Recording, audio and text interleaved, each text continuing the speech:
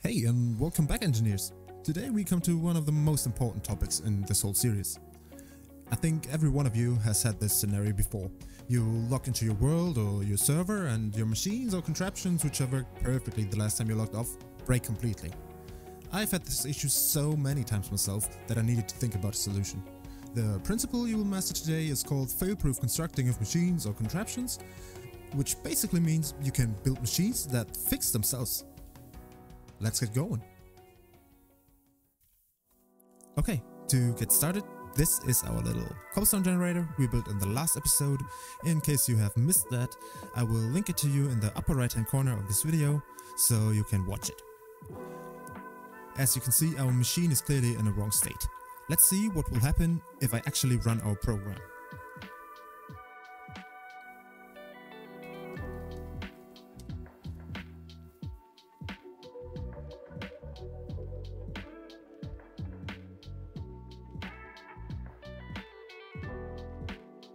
Well, that's cool.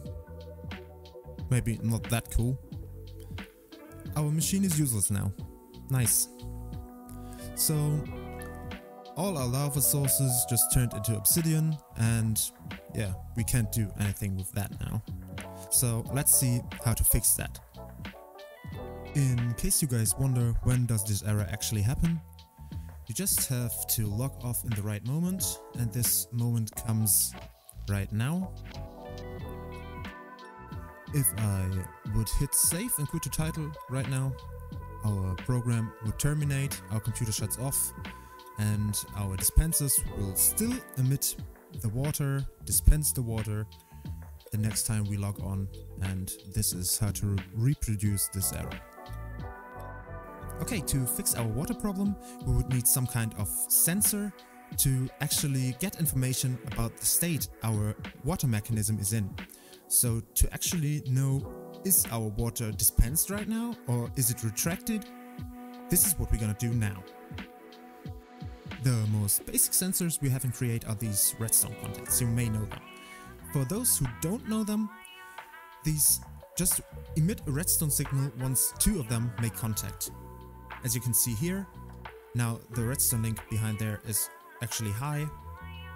This one transmits data to this one, which receives it, and if we attach this one to a computer, we can actually read this side and know, okay, these two are touching right now. We can act based upon that information. To solve our water problem here and to actually read data from our water mechanism, we make use of the mighty comparator. We can't use redstone contact blocks for that. We mainly use these for moving things, for moving components of our machines. In this special case, we use the comparator to actually read the state of our dispenser or the contents of our dispenser. In our special case, the comparator outputs a signal strength of 2 if our water bucket is filled inside of here, and it will output a signal strength of 1 if our water bucket is empty, which means that our water is being emitted. Okay, so let's hook this up to our computer. I will just input a frequency like that and come to our little computer, attach a redstone link, input the frequency so these two can speak with each other and make this a receiver. Okay, all that is left is that we actually need to get this sensor reading inside of our program so we can actually act based upon the reading and get rid of all the errors. Let's see how we can do that. Okay, inside of our computer, we will edit our little program. And the first thing we'll do is to actually add another variable, which we will assign the side our water sensor is placed on. This is the front side of the computer. So as you may see, water side is back, and water sensor side, we should call it, I think, is at the front of the computer. And we would also need to introduce another variable called water status, which is equal to false for now. Okay, Now we need a function for actually reading our sensor and updating our little variable we just introduced here. So we will call this function read sensors or read sensor. And we want to update our water status based upon the reading. And for the reading we will use redstone.getInput, and we will just plug in our side here. Our side is the water sensor side. If you're wondering, you could just as well write front in here. That will result in the same thing, but as we defined this before, we will use water sensor side. Okay, now we have our water status in our program, and now we need another function to actually do something with that. Okay, the function we will write now is some sort of a startup routine to actually detect errors and eliminate them. So we call our function startup routine. What should our startup routine do? So our startup routine at first needs to read the sensor actually. So we have an actual value that corresponds to the machine and it's not just false. After we have read the sensor, we basically want to act based on the information we have gotten from this. So let's say if our water status is equal to false, what should the program do if the water status is false?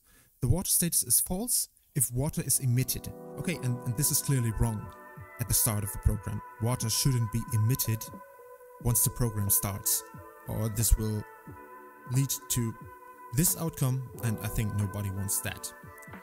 So let's see. If our water status is false, what we need to do is we would actually need to simulate a button press. See, if I press this button right here, the water gets retracted. And this is what we want to simulate with our little program. So we will do it like this. This is what we've done last time to actually act on our components. So we will just say redstone.setOutput water side true. Then we will sleep a second, and after that we will say redstone set output water side false, and sleep another second to let the water retract. Let's have a look again. At first we read our sensors, we update our water status to the current status of our dispensers. If our water status is equal to false, then we know water is emitted. This will actually break our contraption, so we have to act. We simulate a button press to reset the dispenser and to retract our water. We do this with these lines: redstone.setOutput water side true, sleep 1 second and set it to false, and sleep another second. Okay, so to actually use this in our program, just before our while loop, in front of it, just call startup routine. Okay, to actually use this in our program, we have to call this function at some point, and we will do that right before our program loops. Right here, we'll call startup routine, and this should be it. Let's reset these dispensers real quick. We will get rid of this obsidian. Hope we don't ever see it again. In this machine at least. Like this. And let's set it to error state. And now let's just run our program and see what happens.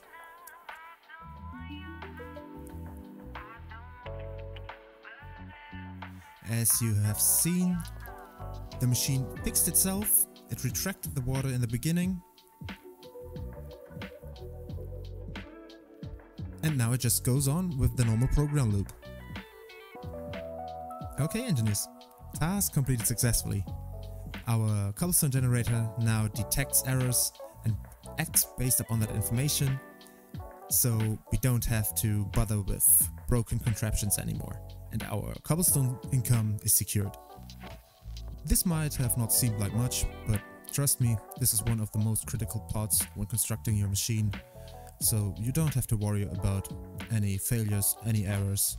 Your machine will fix itself and your head will be free for other creative stuff. In the next episode, we are going to have a more in-depth look on sensors, and we will read actual data from blocks, not just a redstone signal. With this data, we can control our machines even more precisely and visualize it. And yeah, stay tuned for this. And until then, thank you for watching and stay engineering.